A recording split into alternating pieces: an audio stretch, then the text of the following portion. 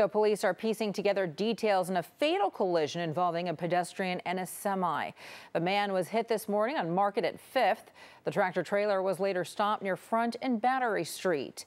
KPX 5's Susie Steimle on why the driver might not be charged, even though he didn't stop. Susie?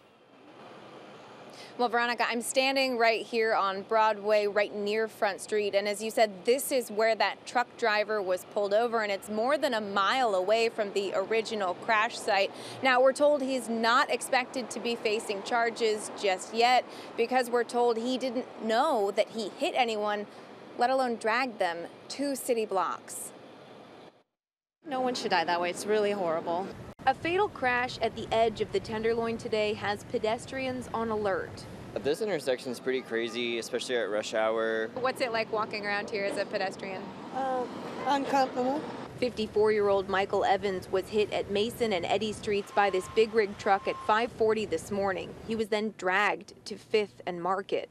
The driver seen here didn't want to talk, but did speak to police. He's not facing any charges. We're told he didn't know he had hit anyone by the time police had pulled him over more than a mile from the crash site.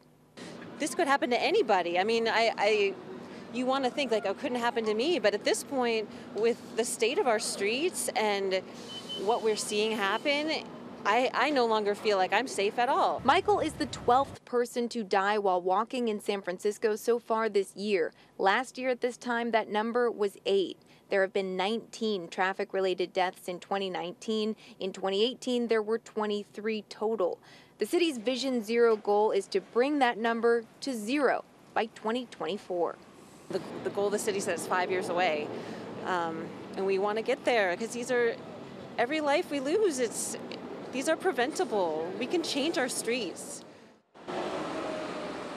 It's unclear at this point if Michael, the victim in this case, was in a crosswalk at the time of the crash. Police say that is still under investigation. They're looking at surveillance camera video, and they're hoping to hear from witnesses. So if you saw anything, they are hoping to hear from you. Live in San Francisco, Susie Steimle, KPIX 5.